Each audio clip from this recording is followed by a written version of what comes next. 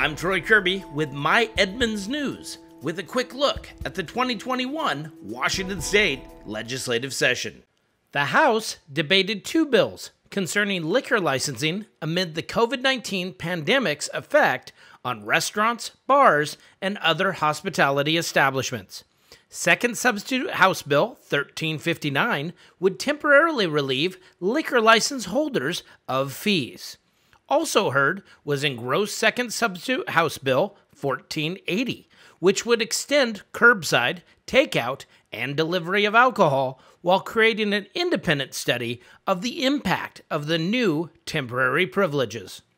As we all know, hospitality industries has been decimated through this, and those that have survived are facing these substantial fees and license fees that come due every year. And it's a big part of their business. It's when you don't have a lot coming in and you're seeing a lot go out, that has a heavy weight on the bottom line. I want to be really clear about what this bill does. This bill will allow to-go beer, wine, and cocktails, which have not been historically allowed or legal in Washington State. It will also allow beer, wine, and cocktails with hard alcohol for delivery. The intent of the bill, as stated in the intent section, is specific to supporting the hospitality industry during the pandemic.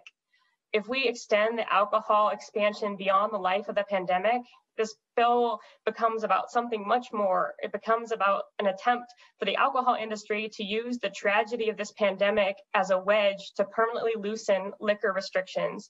The good gentleman from the 35th and I have had many discussions about how we might best support some of our businesses that have been really struggling, not only to consider whether or not they can keep their doors open during this pandemic, but whether or not they will even have an opportunity to open again should they choose to shutter, to try and keep maybe the business going after the pandemic, and in some cases at a very reduced capacity. Some have been able to stay open.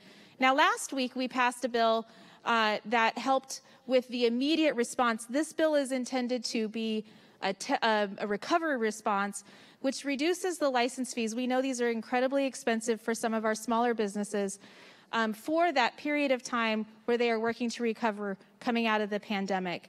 Every business got hit by this global pandemic, but small businesses and especially restaurants got hit the hardest. Our restaurant owners are families. They're losing money month after month. One of my local restaurant owners told me, "We're doing everything we can, but this just isn't cutting it."